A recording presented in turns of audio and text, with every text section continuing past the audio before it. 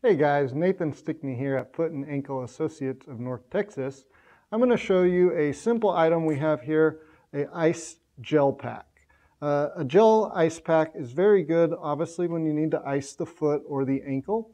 The reason the gel is very nice is because you can put it in the freezer. When you take it out of the freezer, it can mold, so it's very moldable.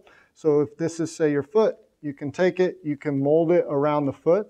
A lot of times I'll have patients take an ACE bandage. They will then wrap the ACE bandage around the ice pack, and then that will secure it. And then you leave it on for, 20 to 30 minutes, depending on how long you want to ice.